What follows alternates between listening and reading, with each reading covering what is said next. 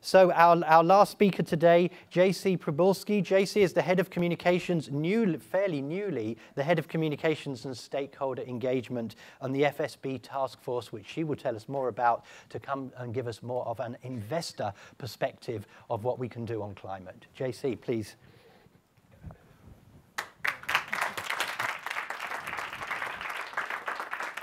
Perfect. Thank you so much, Kevin, and thanks to all for having us here. The title of the organization that I represent is very, very long. I meant to talk about the importance of focusing on risk, and I think I'm at risk if I don't get to it. So you won't hear me say too many words about the title of my organization, but let's get to it. I'm going to start with a quiz, actually. So if we go, I have to do the next slide.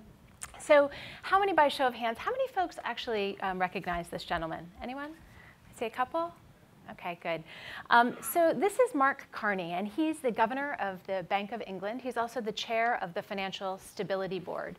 And last September, Governor Carney gave a speech where he talked about the need to really think about climate change and the challenges that it could pose towards financial crisis. What he articulated was really a tragedy of the horizons. And what do we mean by that? Well, what he said was that when you think about monetary policy, it's basically a 2 to 3 year horizon. When you think about financial stability, it's a little bit longer. It's about a decade. And the challenge really is that by the time climate change becomes something that is, a defining issue, if you will, around financial stability, it could be too late. And what Governor Carney articulated were that there are a number of different types of ways that we can think about climate change as risks that potentially could affect financial stability. And he called out 3. The first is physical risk, and this is something we're kind of familiar with, floods or other types of risks, right, extreme weather. The second are really around liability risks, and these are, essentially if those who are suffering from climate change losses were to seek compensation for them.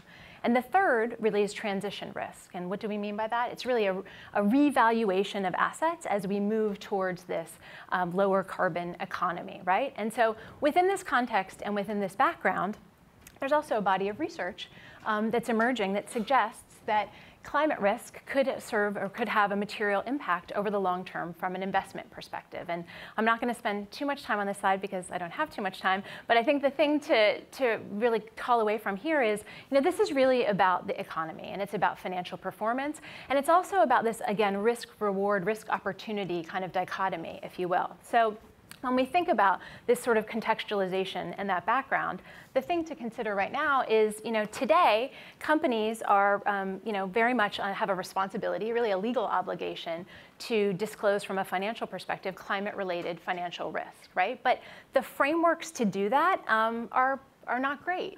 The second point here, I think, to consider and to think about is that when you think about this sort of fragmented reporting and fragmented disclosure that exists today, that really prevents folks across the entire investment value chain, whether it's creditors, investors, others, again, across that value chain, from using that existing disclosure to make, from a decision-making perspective, right? And then you couple on the fact that from a regulatory perspective, regulators struggle with using this existing disclosure to be able to assess really the vulnerability of the financial system from a climate-related risk perspective.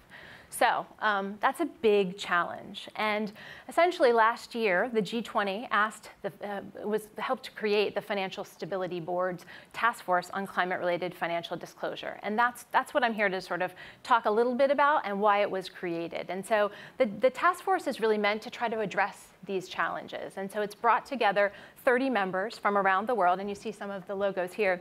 These are members who represent, a broad cross-section of business, not just the investment community, so folks across that investment value chain, but also the preparers, companies, again, represented here. And our membership is drawn from this broad cross-section. And what we're really trying to do is to create recommendations for voluntary climate-related financial disclosure, which is no small task. The session is about accelerating ambition, and there's a lot of work to be done here, right? And the task force was created in December, and so it's been at work now, on a very short timeline for the last few months. And I think the thing that I would like folks to take away, the task force is chaired by Michael Bloomberg, and again, what we've been trying to do is get to work. And so phase 1 of the task force work sort of ended in March, where we published a phase 1 report, which kind of set the path forward for the work to come. There was a public consultation period. Maybe some of you were able to submit responses from a public consultation period. But right now, we're in phase 2. And what I want to sort of implore and leave you with is that as part of phase 2, what we're trying to do is really engage folks from industry in particular to really help us develop these recommendations. Because at the end of the day, in order for us to be successful, we want to create voluntary standards, and it's not mandatory, they're voluntary standards for companies, all companies, to be able to report climate-related risk in their financial filings. Like that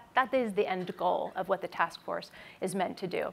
So as we move into phase 2, we're going to be going out around the world. It is a global task force, and it is industry-led, and that's the key differentiator here as well. So many others have gone before and done great work around climate, around ESG broadly, but specifically around climate. And the task force isn't trying to reinvent the wheel. It's just trying to build on all of that great work. And so my ask to all of you is to join us, to follow the task force, sign up on our website, and really learn more about us so that we can invite you to industry-specific sessions, but that also, if you represent other parts of society, that you have different opportunities to engage with us, because it's important. And I hope that if we can all engage in this and work together, then we can all help break that tragedy of the horizon. So thank you very much.